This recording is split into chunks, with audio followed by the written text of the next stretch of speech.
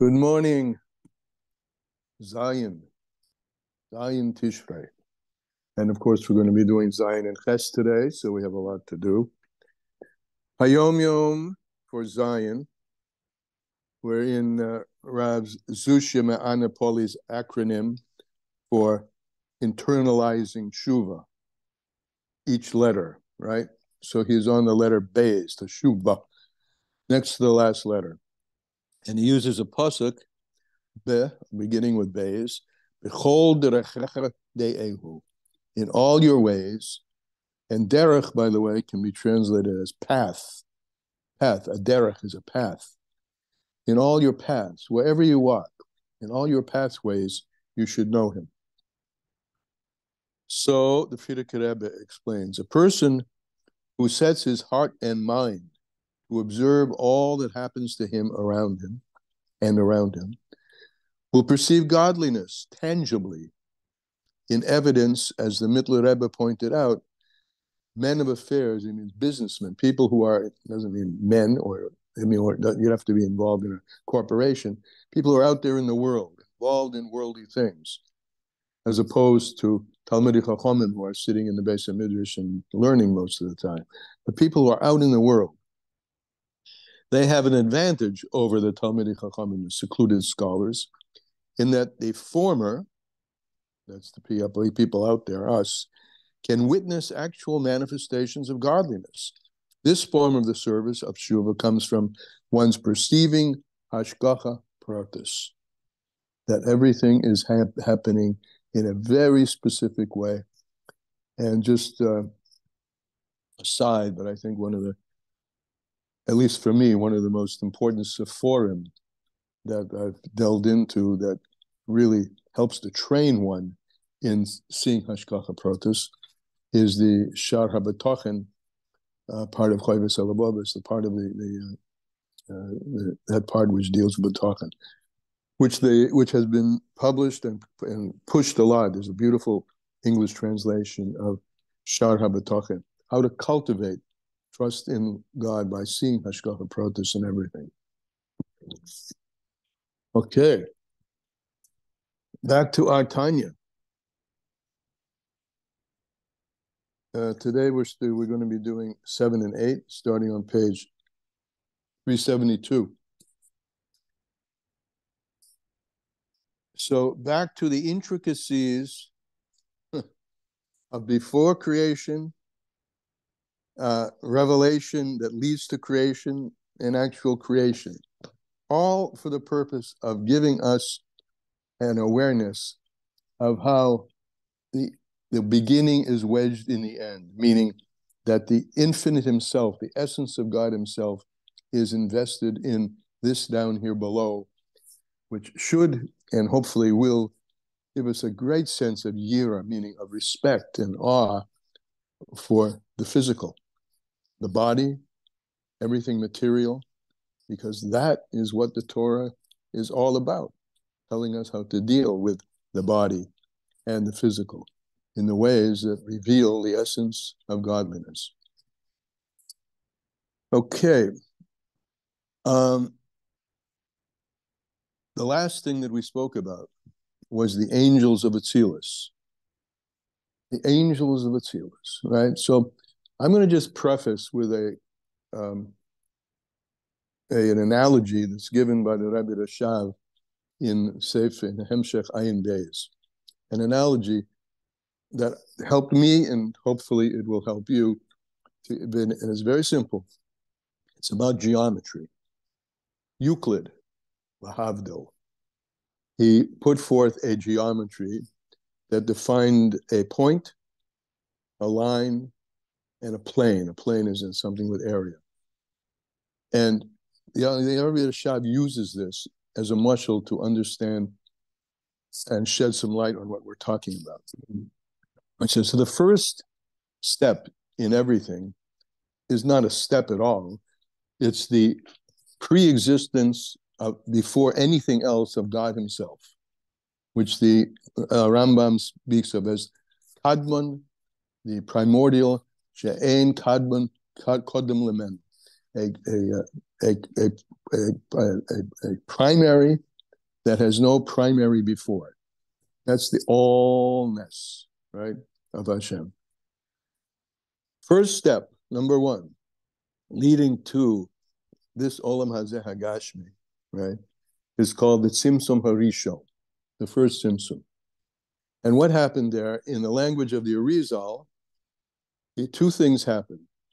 The allness, and we're using here the metaphor of light, right? There was nothing but the light, but not an emanated light, just a primordial state of light.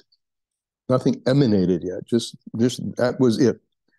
To get emanation, meaning that there's a source and there's going to be something emanated from it, the first step was the Tzimtzum Harishon, which the Arizal says is twofold. One, God was siluk. He removed himself, so to speak. He created a cholol, an empty space, if you could say such a thing. Because, of course, he didn't leave. There's no place to leave to, right? He is the place of the world. That's what we call sometimes in Hamokim. He's called the place because he is the place of the world. But try to feel this allegorically. He removed himself, right? And that's number one. And number two, he diminished himself. And that is represented in the Rebbe Rashad's Moshel as a point. Euclid defines, if you look in the writings of Euclid about his geometry, he defines a point of something that has zero dimension. Zero dimension. Even though a point in our reality is a mark, any mark you make on a piece of paper, no matter how fine the instrument down to millimeters and nanometers, it still has some dimension. But so this is a theoretical thing. A point is a theoretical thing in Euclid's geometry. It's defined as something that has no dimension. And that the Rebbe Yashav uses as a metaphor for the Tzimtzum Harishon. Hashem is removed himself and diminished himself. Now from that point, there generates a line, right? A line, Euclid defines as length without breadth, length with no width. Another physical impossibility, because if you take any instrument and draw a line, there will be some width, no matter how small, to that line. So the point and the line in Euclid's geometry are non-existent, which corresponds nicely to our Kabbalistic interpretation. God reduced himself to a no thing, right, to a point, and then he emanates this beam of light called a kav, and then the kav expands. This is the beam, a straight line of no dimension, and then the kav expands. Finally, if you take this, I have here. Pretend this is a line with no dimension. It's a line, but it has a lot of dimension. In fact, the more I expand the dimension, the more I get the next stage, which is called a plane, or in Hebrew is called a shetach. So we have three dimensions here. After the Tzimtzum, coming from the Tzimtzum. Tzimtzum, total removal and diminishment, and then comes point, line, and plane. So the point is where Hashem begins the process, and he generates from there a kav. Okay, and that's the introduction, and that we're going to speak about that stage, the generation of the kav, the beam, and how things evolve or move from there on and downward. Okay, so we left off, as I said, I hope that helps. Hopefully it will be helpful as we go further. We're talking about the souls of angels. We're talking about the bodies of angels in Atzilus. And the bodies of angels, for there to be a sense of bodiness, meaning of separateness, there has to be some diminishment in the light. Yeah. And that sense of diminishment in the light means that the angels, the bodies of the angels in the Atzilus are not totally bittul. They're not totally absorbed in the light. There's some sense of themselves, a very little bit, very rarefied, as we'll see, different from Bria, where it's very thick in Bria. But in Atzilus, there is some sense of that, because after all, there are beings in Atzilus, and for anything to come into, quote, being, it's a function of diminishment of the all-encompassing light. So that's the bodies of the angels in Atzilus, and now today's Tanya, and tomorrow's. Ach neshamas hamalachim, but the souls of these angels, sheyeshim eziv hanashikim, which come out into being from the intimacy of kissing. Now, this we're going to go with this a long ways. The intimacy, the joining of two opposites, male and female, together. But the soul quality, which is a breathing, a breath, right? It's neshama, right? Which means neshima, to mean breath, comes from the intimacy of kissing. This is, of course, a metaphor, but that's mouth to mouth, breath to breath. Breath itself being a metaphor here. So the souls of the angels, which come out from the intimate relationship of kissing, the souls of human beings, the zun, which is the intimacy of relationships, male and female, the Atzilus, before they go down to the lower worlds, even though they are things, right? But they're very rarefied things. The souls of the angels of Atzilus and the souls of humans, us, particularly Adam, the Jew, which come from, called a chelek elokar, part of God himself. Very rarefied, right? So they're not really something totally separated yet, but they have some sense of an existence meaning that they are something and God is something else. But this relationship is so intimate that there's no real barrier or separation between them. That's the state in Atzilus. That's the state of the neshamas of the angels of Atzilus and the state of our souls, neshama. God, yeah. Elohein me'en bechinas elokus. But these souls, including our souls, are something like the level of godliness itself.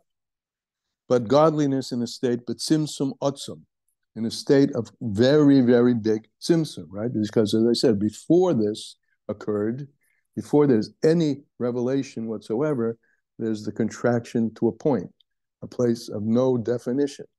No definition, no defined area, no defined existence. So this is a function of the tzimtzum harichin, a very strong tzimtzum, in which God, again, just to recapitulate, moved himself to the side and diminished himself, that is his awareness of himself. So this is a great big tzimtzum. And it's like the vessels of the 10 spheres of Atzilus themselves, where the Zohar told us at the beginning of this letter, he quotes it, that the Kalim of Atzilus are one with God himself. And so our souls, we'll focus on us, forget about the angels for a minute, or forever. Our souls are an entity, but the language that's used in Chassidus is that we are a yesh, but a yesh hanetzel. We're an emanated something. We're not yet a yesh hanivra. The difference between Atzilus, which is emanation, and Bria, which is creation.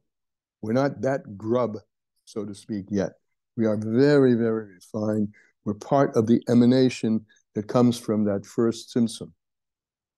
Shehen bechinas gavul. So there's some sense of limitation. Agidei tzimtzum ha'or ein sof, through the contraction of the or ein sof. Hu hakav. Now this contraction of the or, we said there's two things in the tzimtzum. There's a departure and there's a mute. There's a diminishing. And from that diminished, back to the Rebbe Rashad's mashal, nakuda, point, the point now moves forward into a straight line, which is called the kav, the beam. This is the beginning of what's called in other places. It is gilui hahelam, the revelation of that which concealed. It was totally concealed into a point having no dimension, but that point now begins to beam out, and now there's a line. There's a line. So this is called gilui hahelam, the revelation from something that was concealed. The kav. the beam. And the beam is hamalubish b'raran shelahem, becomes enclosed in the nefesh, ruach, and the neshama of these angels, and our souls, and ukamait simsum harishon. And just like in the simsum harishon, liyesh cholo, the first thing he did is created an empty space, and then he diminished the light, and from the light comes the beam.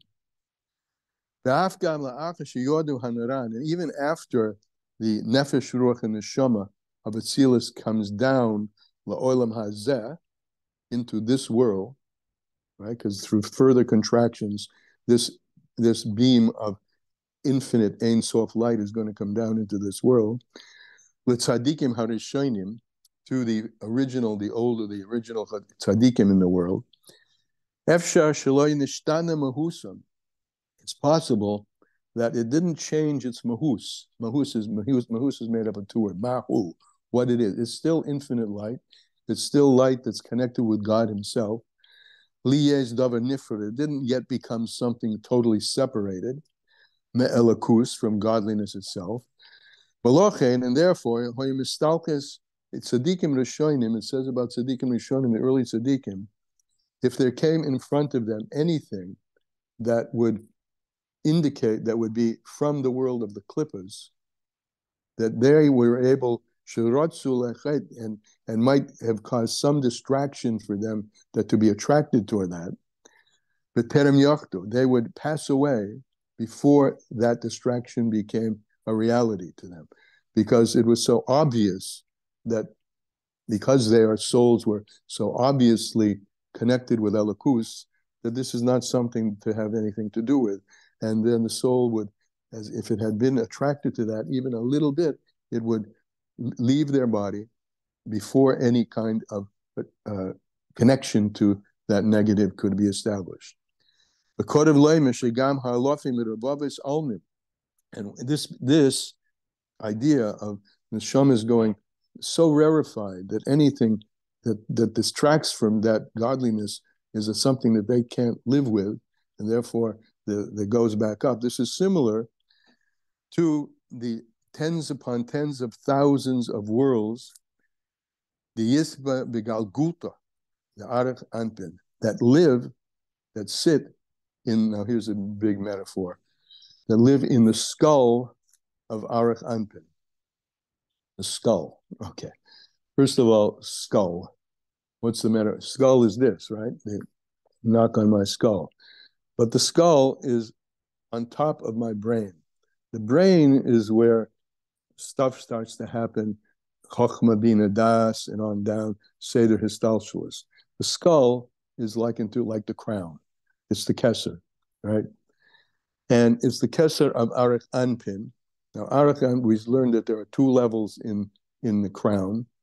There's Atik Yomim, the inner part of the crown, and Arach Anpin, the external part of the crown, which has a power to descend in a makiftika way in an all-encompassing, transcendent way into the internality of the brain, starting with Chochma Bina Das.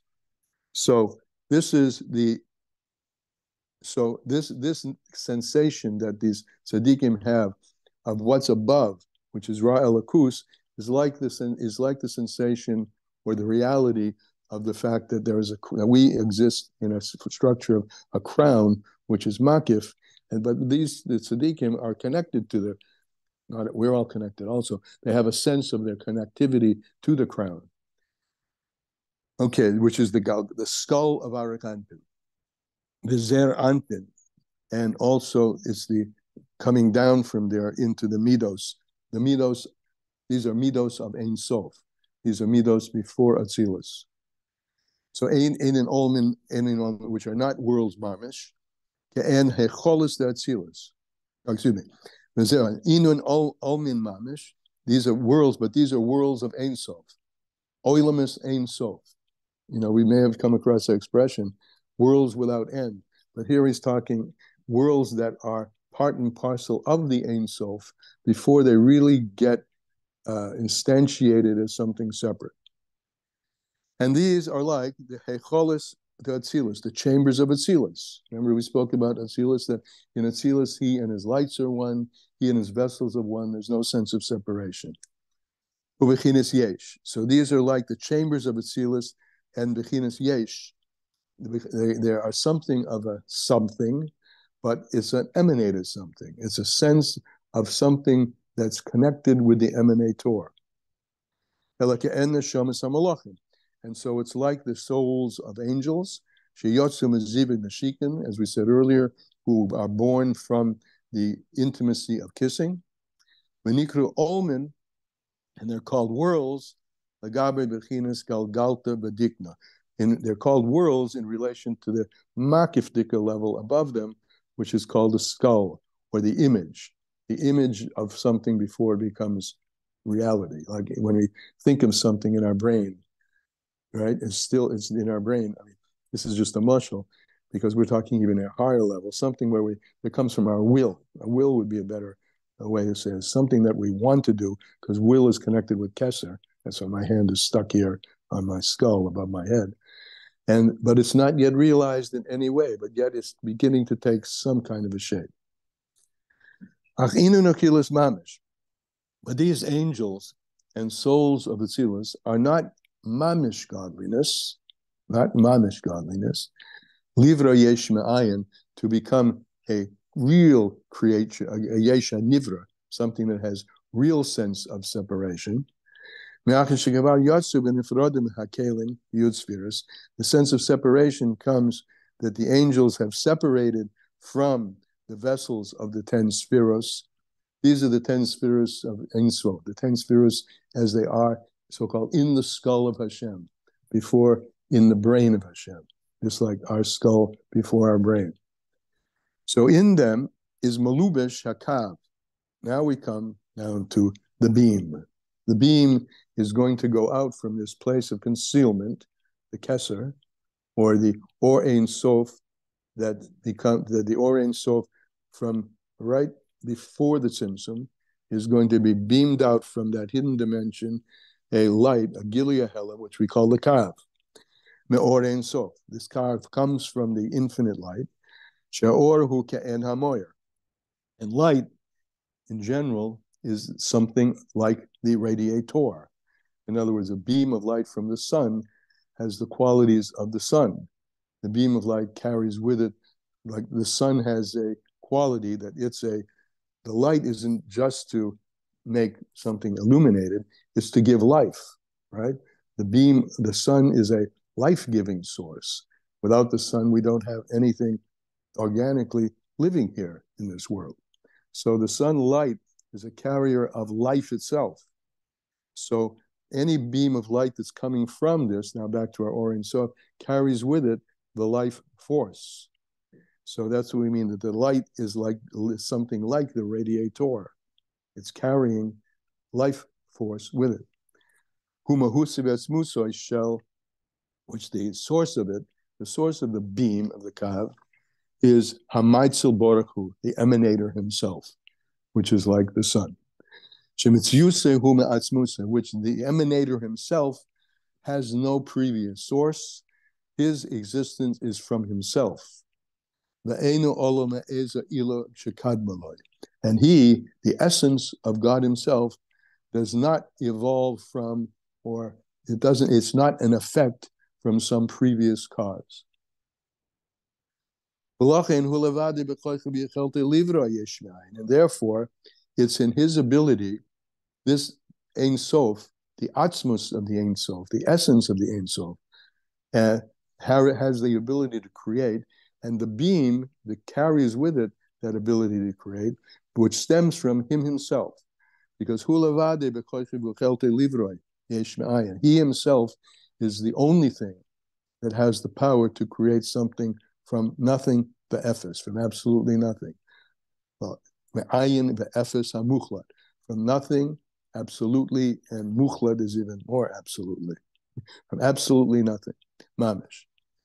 That's what the Ein Sof, the infinite one, the way we call God the infinite one, I've said a few times in his Brahman Hasidus that the real compliment to God is not that he's Ein Sof, that he's not without end, but the real compliment is that he has no beginning.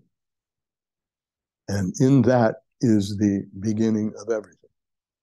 So God is the source of life,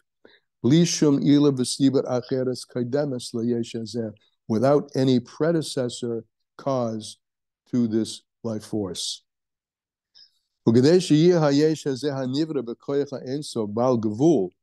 Now, to take this Ein Sof, this infinite, and limit it, to give it gevul umida, boundedness and measure.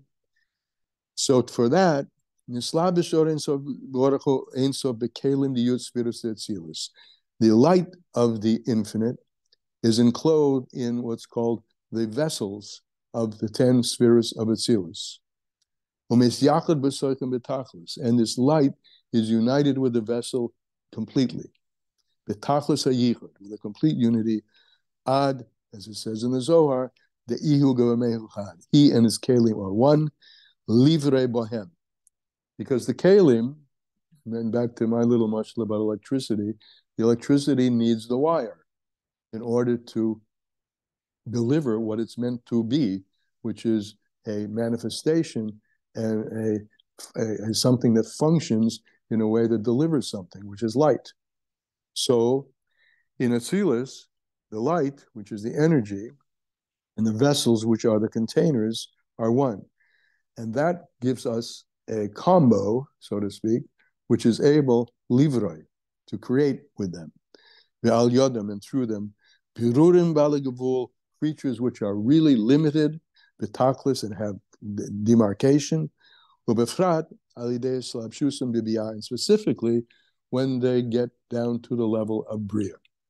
Remember, as he said, in Atzilus, it's a yesh, but it's a yesh, it's a something which is netzel, emanated, meaning it knows and feels its connection to the source. Bria begins the sense of feeling disconnected from the source, which we call yesh hanivra, a created thing. However, midai zois, one should know, sheyekiris habes a yesh, the main coming into being of yesh, of something, the dover nifrad, and something which is really feels itself to be separated, lagamre, hu memalchus de atzilus. The operation, the machine for creating that is that sense of complete separation, which starts in bria, is from malchus of atzilus. The bottom of atzilus becomes the crown of bia, and it goes all the way down. Malchus of bria becomes the crown of Yetzirah, etc. And the life force is invested in the crown. The crown is Malchus, just like the life force of a kingdom is the king and the queen, and particularly the queen. We're going to now really emphasize the feminine aspect here of Malchus for the rest of this piece, actually. Malchus of Atzilus. Malchus of Atzilus, Shenasa Atik, it becomes the crown. Malchus of Atzilus, the lowest level, which gets everything from flow from above. The flow from above is likened to Zohar, the flow from above into Nekeva, into the female. And that becomes the crown of Bria, the Keser, the Makif of Bria. So the Ilava Olol, cause of descent, one step by step down to Malchus of Atzilus, creates Malchus, and Malchus now becomes the crown, the coronated queen, who gives a transcendent power to the levels down here below, as he's going to explain. First of all, ki ein melech b'lei am. It's a pasuk. There's no king without a people. So for God's kingship, which is very deeply rooted in his essence, to be king, Ana Emloch, it says, I will be king. For it to be materialized, actualized, there has to be a kingdom. And a kingdom is a bunch of separate people, right? There has to be the sense of separateness for God to for God to rule over or infuse energy in. That's really what the rulership is about, to infuse life force into this separated stuff. There's no king without a people. V'gam riboy hanevroyim, and all the multiplicity of creations, v'hischalchuson, and their division, and their individuality, shenivras mekoyach ha'Ein Sof, which comes from the power of the Ein Sof, which is Yochid Umiyuchid, which is singular and united, the Tachlis, with him. It's through the various letters, which are the vessels, which come out from Malchus. As it says, Malchus is called Pi Hashem, the mouth of God. Malchus Peh. Malchus is called the mouth, right? It's an opening. It's like the womb opens and gives birth. So Malchus is called Peh Havaya, the mouth of Hashem. If everything is, go back to the metaphor of the mouth. The mouth is speaking what has been gestating in one's thought inside oneself. And one's thought has been brought into being from the power of intellect which exists in the brain. But the expression of it, the birthing of it, of the speech, is through the mouth. The mouth is called Pi Hashem, and related to a pasuk in Tillim. The pasuk in Tillim says, with the breath of his mouth, he created everything. The Hemotzas Peh, and the 5 articulative powers of the mouth, come from the 5 Gevuras de Nukva. The 5 Gevuras are limitations, and Nukva is the feminine. So the mouth, which is the delivery mechanism, the opening, like the womb, has 5 ways of articulating the life force, which is analogous to the 5 articulated powers of the mouth: the tongue, the teeth, the throat, etc., etc. And therefore, Malchus begins what's called the Alma Disgalia, the revealed world. It's coming out of my mouth, and now it's available. Because in that is revealed the power of the light of the Ein Sof, Livra Yesh Me'ayin, to create something from nothing. Shalei al Yedei Ilava Olam, not by a cause and effect, but from Yesh Me'ayin. Avol tes Sfiros HaRishonis, but the previous 9 Sfiros, which feed into Malchus, Netzlub Histalshalis Ilavol, they came down one from the other in a step-by-step way. So here, we're used to talking about the 10 spheres of Atzilus coming down to Bria, but there's a state of spheros above, which are called Esespheros Haganuzois, the 10 hidden spheres, or Esespheros Blima, which are called Malchus de Ein Sof, Malchus of Ein Sof, where the spheros are not yet really, they're not yet in a state of real existence, but they're a source for the real existence. So Malchus of Ein Sof feeds into Chochmah of Atzilus, and then there's a Seder Histalshalis to Malchus of Atzilus, and that becomes the crown to the worlds down below, step by step. And this is what's spoken about in Sefer Yetzirah, who says that the beginning is wedged in the end. Now, to finish this, I'm going to have to speed up a bit.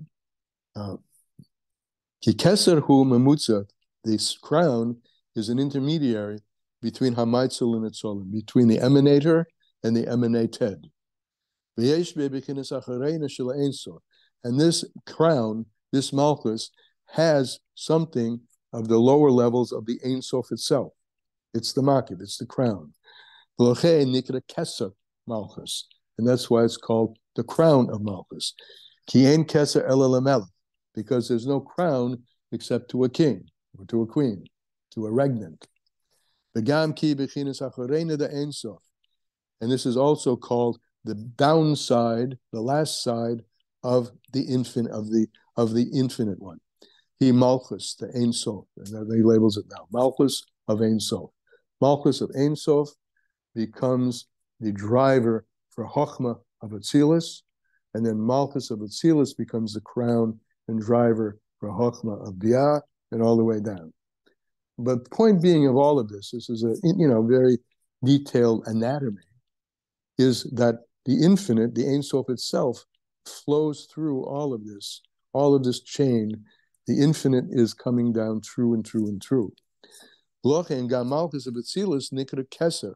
And therefore, even though Malchus of Atzilus is the bottom of Atzilus versus Malchus of the Ein Sof, which is way up above, it's called Keser from the perspective of below to above. If you're looking down here, if you're in the world of Bria, for instance, if you're Chochmah of Bria, you are looking up from the bottom up to Malchus, the Keser of Malchus of Atzilus.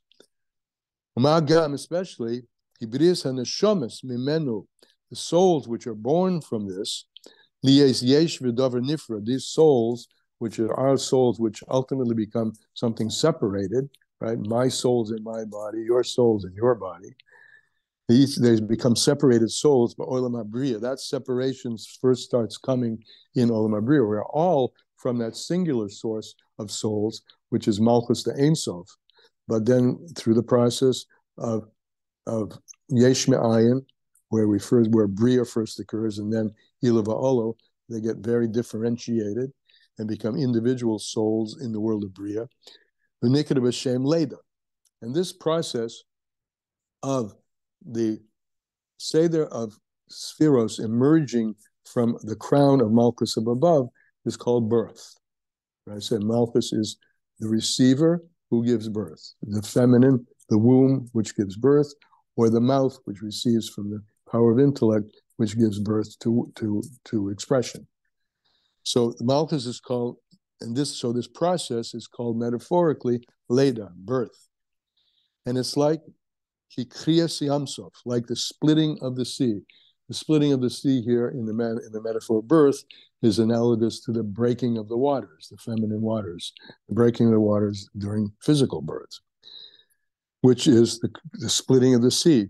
And he said, and the Kabbalah tells us that splitting of the sea, the sea, when we went out of Egypt, he says the Batika Tolyu depends on Atik, depends on the crown, which is Malchus. Malchus has the power to break waters and deliver. V'gam kol gidul haneshomis kol zayin kadoshim, and all the growth of souls for the 7 months, mizivuk shel shmini atzeres, from the intimate relationship between God or the Spheros above Malchus and Malchus, which occurs on Shmini Atzeres.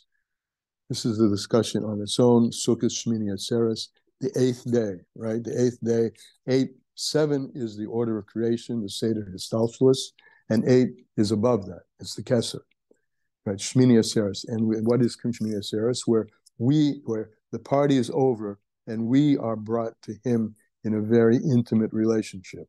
That's Shmini Atzeres. So Shmini Atzeres is likened to the point of the moment of intimacy between us and God, which gives birth to neshamas.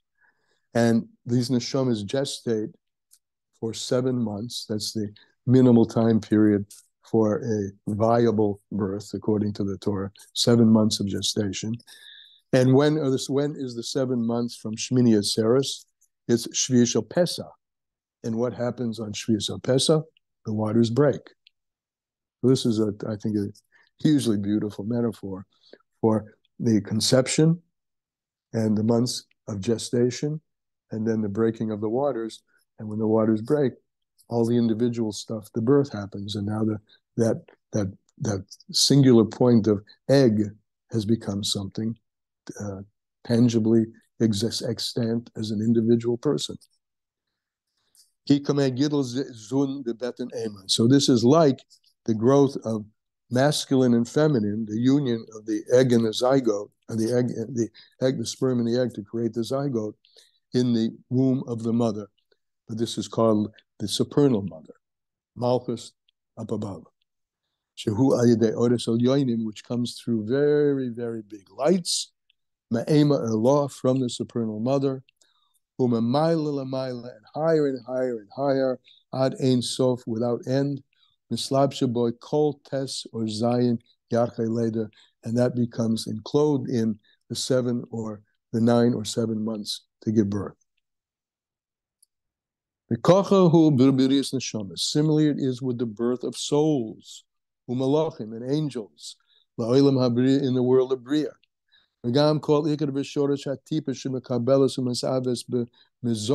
And it also has to do with the root and the root and the beginning of the seminal drop, which is received and becomes thickened, so to speak, as it goes down and down and down into the spheros from that Zeir Anpin, which are the midos,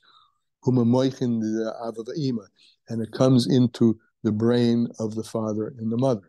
So this is the union of sperm and egg. And in every union, intimate union, there's drawn down to Chochma and Bina. Chochma is the masculine, Bina is the feminine. From the crown up above, from the Ora Soidet. And then from Arich Anpin and from Arich Anpin to Atik Yoimin, which is the top of the crown. And it's drawn down really from even higher and higher and higher, from the Ein Sof itself, from above to below, Ad Ein Sof itself to the Infinite One himself. That's where the power of birth and life comes from. Because he alone, remember this, he alone has the power to create. It's just that he dispenses that power to create and disperses it down and down the channel, through the kav, through the beam, and then into the constructs which we call Atzilus, Ria, etc. But that power to create, that creative power which creates a human being, is vested in and only in the Koyach of Ein Sof, the power of infinity. Shakol behelam b'moichin, and everything remains concealed in the brain. That's the sperm, ad ledas anukva, until and the sperm and the egg, the beginning of where they come from, and it's all hidden in there. Ad ledas hanukva, until there's the birth, which takes place in the feminine womb, and that's the birth of neshamas. Right, we're conflating here the physical birth of a person to the spiritual birth of creation up above. These are the neshamas and the malachim, the hecholas and the chambers in the world of Bria. So Nimsa comes out, Shezehu Gili or in Sof Mamish, that what's realized down here below in birth, and this is the miracle of birth, what's realized down here below in birth is a revelation of the infinite light of the Ein Sof, al yidei ha'ibor v'haleder, through pregnancy and birth. And that's today in Shabbos. Oh, a lot here, huh? I mean, it is late, but I'll take any questions or comments. Confusions, clarifications. So, again, I always go back to like these simple things. Good. So that's the only way my mind can take it. So, just the whole time when we were speaking, you're always showing coming from above to below. It's starting from the top down, but really that's just a reality for us to be able to grasp the concept, because it seems like it has to be going on like right here everywhere. There isn't a that isn't taking place. Yes, it is everywhere. Yeah, right. It's taking place everywhere. It's just taking place everywhere. There's no like it's just above because that's how humans think. Yeah. Above. Oh, good. It's above because humans think about it. Yes, it's here. It's right here and now. The shit that this here and now is a very layered here and now, right? There's the physical of the here and now. There's the spiritual of the here and now. There's the elokus of here. There's the atzmus of here and now. And that's the Shem Havai. Present, past, and future all at once. Right. Yeah, that's very good. Lamaila is just a metaphor for deeper. And I always translate it when I'm teaching it, and I've done this before with us, instead of above, deeper levels of consciousness, all here and then. Yeah, good point. Rivka. Yeah, consistent with that, it's a sense of higher and lower, deeper or more apparent. It's the sense of what we don't see as opposed to what we do see. Exactly. Exactly. Yeah. And yes, there's too much in this lesson today to even start talking about it. It really should be broken down into like about 10 different topics. Right. But you did a great job. It's really hard. Thank you. Thank you. No, this that's and each time we'll do it, we'll catch something more about it. Yeah. You get the sense that the Alter Rebbe was just trying to give you as much as he could, all at once. Yeah. It's really this sense of pushing it out and then just, wanting to give it in words somehow as much as possible. It's really very powerful. Beautiful. It's true. Anybody else? So what's the bechain of all this? What do we have for this? There's more than meets the eye. To hold infinity in the palm of your hand. I think the bechain is that it's very near to us. With the excellent. Yeah. Lay b'shamayim. It's not in the heavens. It's all one connection. It's all happening at the same time. And we're just seeing such an infinitesimal part of reality. But don't get crazy. keep your cool. It's okay. Right. Very good. Anybody else? Okay then. Good Shabbos. See you Sunday. Shabbat Shalom. Shabbos Shuvah. I must tell you, I was at the Kotel last night. It was just amazing. It was wall to wall, front to back, side to side. And people, I mean,